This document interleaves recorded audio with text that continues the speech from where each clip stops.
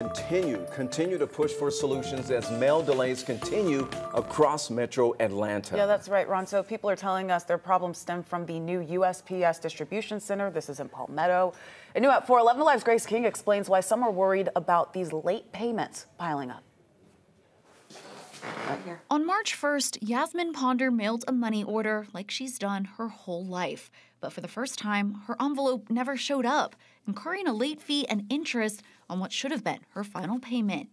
Emails to 11 Alive show she's not alone. At least half a dozen others reached out to us with concerns about missing or late payments. You have no recourse. What can you say? You have no defense.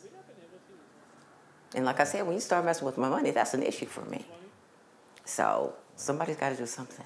Miss Yonder eventually had a friend make that payment on her behalf, but her money order is still out there. She says she hopes something changes soon because she can't afford to keep budgeting for these payments twice. In Atlanta, Grace King, 11 Alive News. You know what? We are here to help you out. More than 1,000 people from all over Georgia have reached out to 11 Alive this month alone about USPS delivery issues. We hear you. We are taking your questions directly to them each and every day, but so far the Postal Service has declined our request for an interview or to go inside that Palmetto facility.